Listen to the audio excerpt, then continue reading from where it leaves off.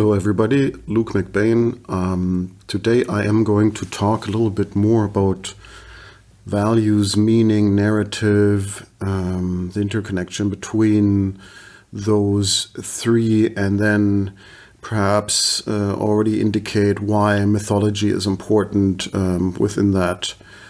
To start off, my whole quest was always to figure out what is that thing which we call values. Which is extremely important in leadership literature. Everything is based on values. There's a lot of talk around values. It seems actually nothing can be done without values. That is pretty much understood. So it's all about like value-based leadership, integrity, communicating those values.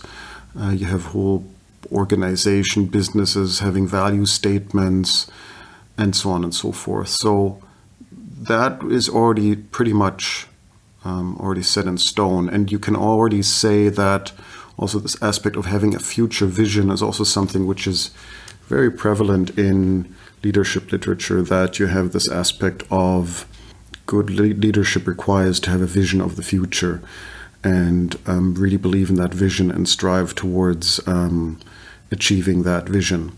And also that is more or less understood and practiced, let's say it, and also in terms of vision statements and all these sort of things. So you could argue the values which one or a group of people carry within them is if projected into the future, constitutes something like a vision. So if all these values could be enacted in the material world, they would produce a certain future, and this is the future we envision. So in that sense, yes, there's something already out there which makes sense, and my quest for values was always, what is that, and what is the connection between these values which can be observed in the working world and the values which are being described in Aristotelian poetics. Because the interesting thing there, again, is that values are the basis for any sort of dramatic art or narrative, which follows basically always along the same patterns now for thousands of years, and probably will do so in the future. And every Hollywood movie has the same pattern, and it's really executed perfectly each time, and renewed again and again, which is that there is a hero figure, a protagonist figure, which has a certain set of values and then encounters a problem, an accident, incident, and is basically thrown off course by that incident, and is striving to regain or achieve something or put the world back into order.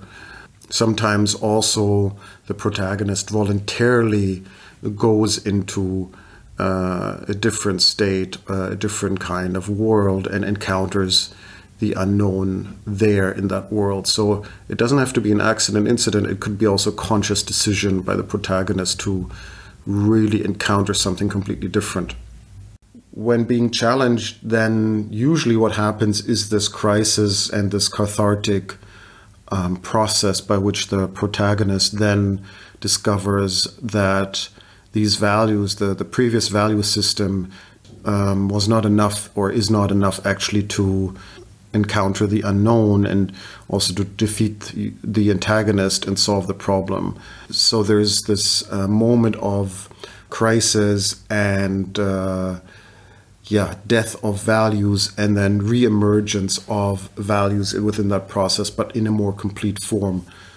When the conflict is resolved, when there is resolution, when the crisis has receded, the protagonist basically is reborn within this new identity or within this new set of values, and usually a much more complete set than in the first act. So one of the things which I looked into was this whole question of narrative, and it seems, or there's very strong indications that narrative is not only a story which is being told through drama, but narrative is also a way how we make sense of our environment.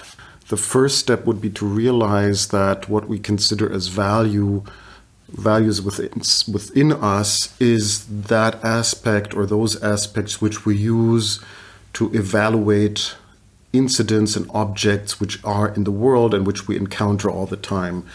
And we ascribe then meaning to those objects and incidents and persons through those sets of values. So we evaluate those objects either as good or as bad or as useful or not useful and so on and so forth. And we base our decisions on them, our decisions for actions.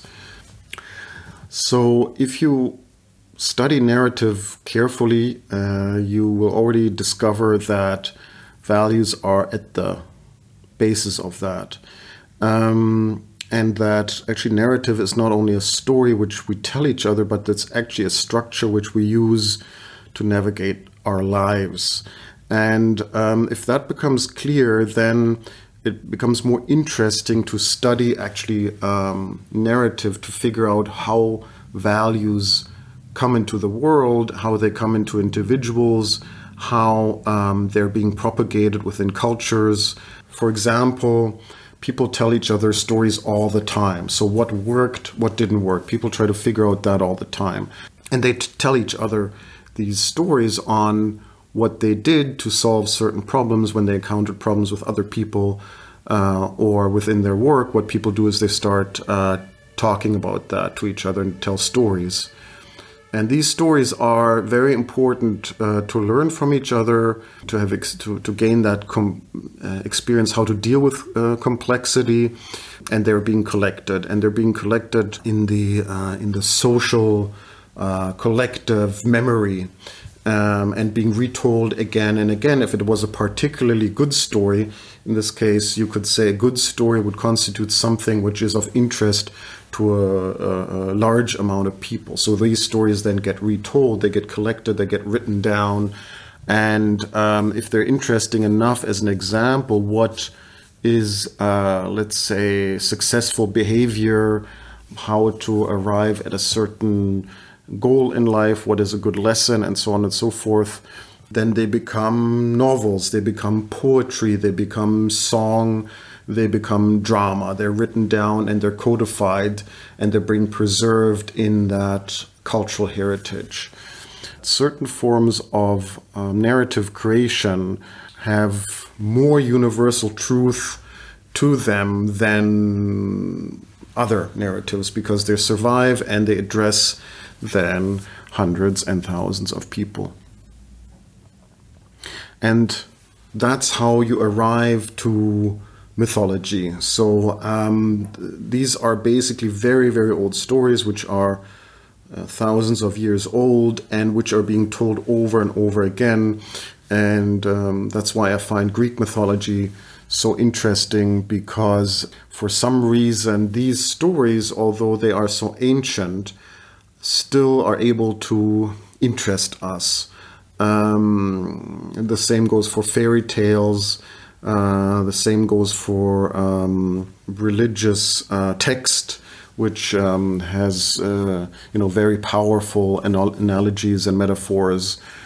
If we go through that pattern, if we go through that hierarchy of narrative, coming to dramatic art and novels and mythology, if we see that as a hierarchy, and if we see myth fairly at the top of this hierarchy, then you could argue that these narratives become more and more condensed within the relevancy of the information which they carry, not only for the number of people, but also for the number of incidences which you could encounter in your life and your work. What they tell you is something about yourself, where this journey is heading, how to understand the journey, what to do and not to do, how to have a happy, successful life.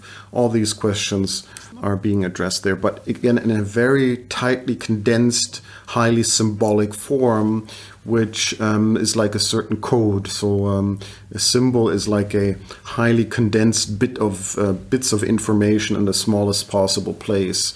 So a myth can be very short, but can contain lots and lots of information if unpacked, basically.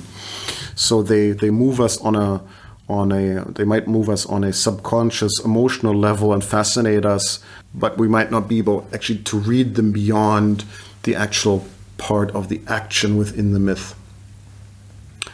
So that's why values are interrelated with narrative, with mythology, with art in general, with the production of art, and why I believe at the core of leadership is art. It's an artistic expression, and that is why I am researching more and more this aspect of artistic expression, of how things are being said, of why they're being expressed, and what they could mean for us. Because if we understand better how art is being produced, then also we could understand better how leadership is actually produced.